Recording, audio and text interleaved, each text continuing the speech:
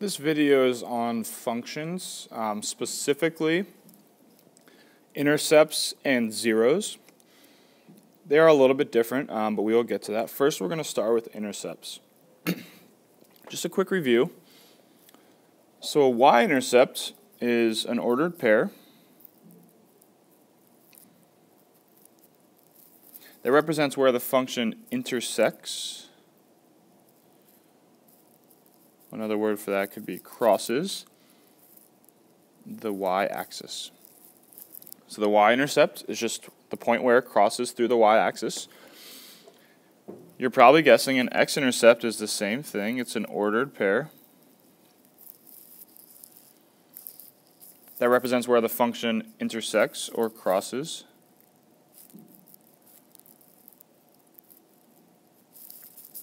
the x-axis. So y-intercept, where it goes through the y-axis. X-intercept is where it goes through the x-axis. So looking at these graphs, if I'm looking at the example on the far left, the x-intercept, so we're looking where it crosses through the x-axis, and the x-axis is our horizontal axis. So it's crossing through at 1 on the x-axis. So notice in the definitions they're ordered pairs, so you need two numbers.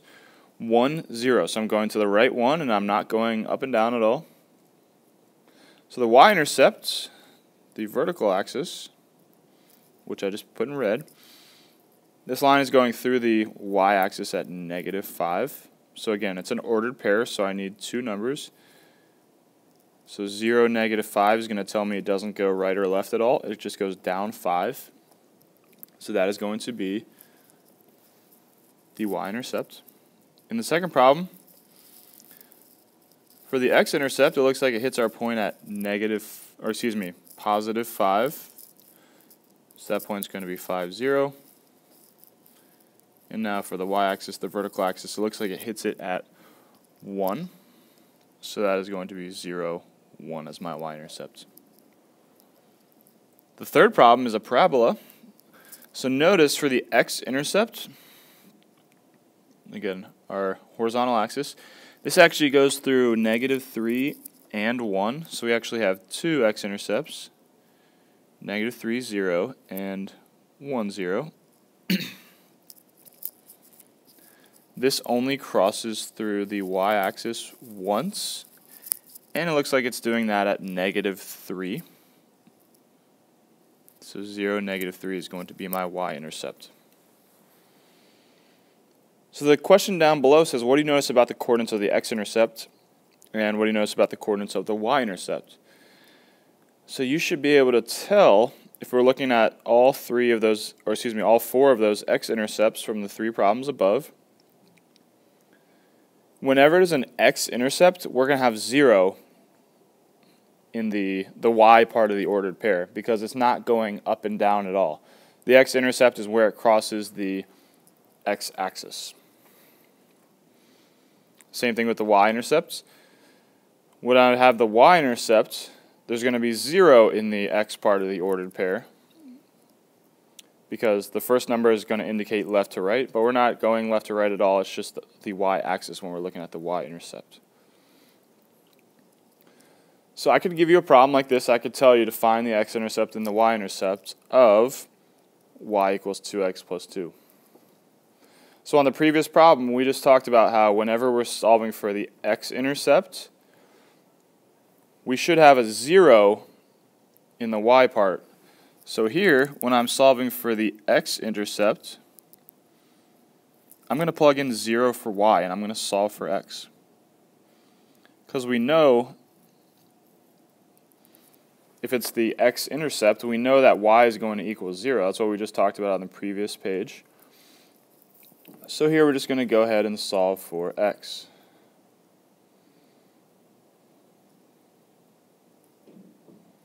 So I'm going to get -1 equals x. So that x-intercept is going to be -1, 0. So now I'm looking for the y-intercept. like we talked about on the previous page, whenever I was looking at these y-intercepts, there is a 0 in the x part of the ordered pair. So now I'm going to plug in 0 for x, and I'm going to solve for y. So 2 times 0 is 0. Y is going to equal 2, so that point is going to be 0, 2. That is the y-intercept. So let's move on to zeros. The definition for zeros when we're talking about functions is the points where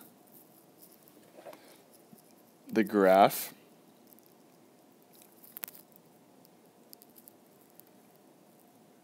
intersects the x-axis.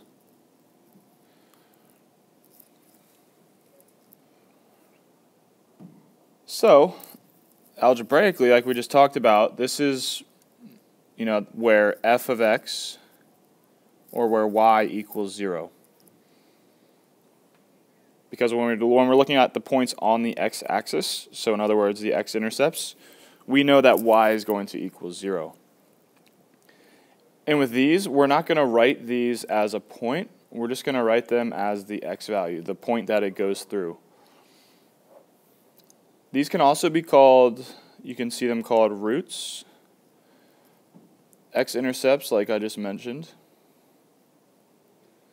or you could hear them called solutions. Those are just some other words for zeros.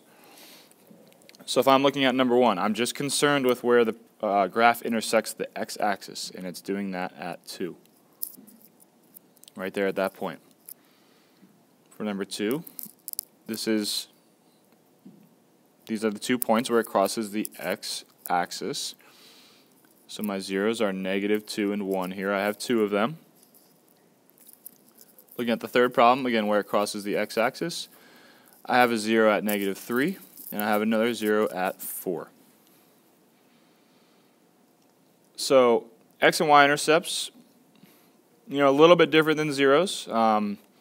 Zeros you can think of as x-intercepts, but again, you don't have to write them as ordered pairs. You can just write them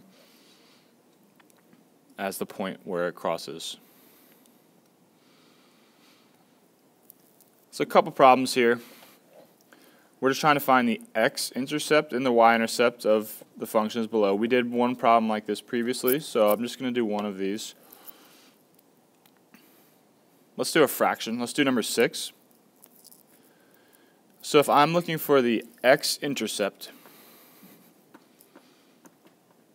I'm going to plug in, think about it, the x-intercept, I'm solving for x.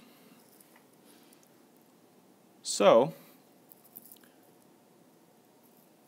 I'm going to have -2/5 x plus 4.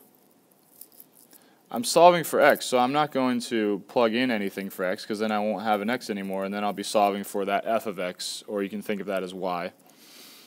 So I'm going to plug in 0 for f of x, and then I'm just going to go ahead and solve, so I'm going to subtract 4 from both sides. So I get -4 equals -2/5 x. In order to get rid of that fraction, that -2/5, I need to multiply by the reciprocal. So the reciprocal of -2/5 is -5/2.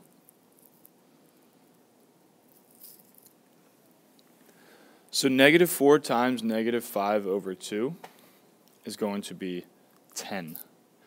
So we're going to get 10 equals x. So the x-intercept is going to be 10, 0. I'm going to do the work over to the left in yellow for the y-intercept. So now I'm solving for that f of x value, which you can think of as y. So when I'm solving for that, I don't want x, so I'm going to plug in 0 for x because I know when I'm looking for the y-intercept, there's going to be a 0 in that x part of the ordered pair. So I'm going to have -2/5 times 0 is just 0. So I'm going to have my y-intercept is going to be at 4, and it is the y-intercept, so it's going to be a point. So that point is going to be 0, 4.